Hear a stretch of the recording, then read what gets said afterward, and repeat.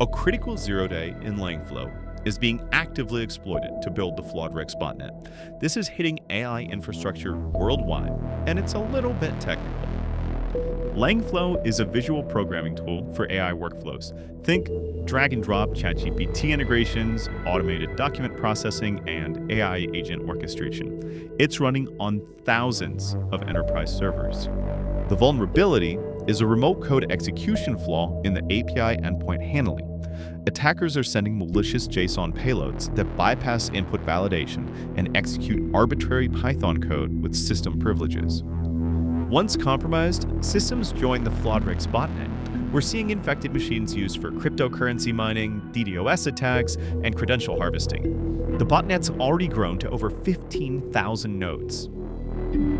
The technical exploitation is sophisticated. Attackers are using polymorphic payloads to evade detection, establishing persistence through system D services, and communicating via encrypted C2 channels over HTTPS.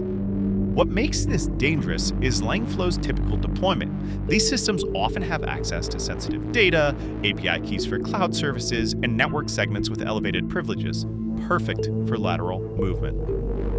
Patch management is critical here. If you're running LangFlow versions 1.0.0 through 1.0.12, update immediately to 1.0.13 or higher. Also, audit your AI infrastructure. This won't be the last AI tool targeted. Are you monitoring your AI deployment security properly today? Let me know in the comments below, and make sure to subscribe for more tech breakdowns.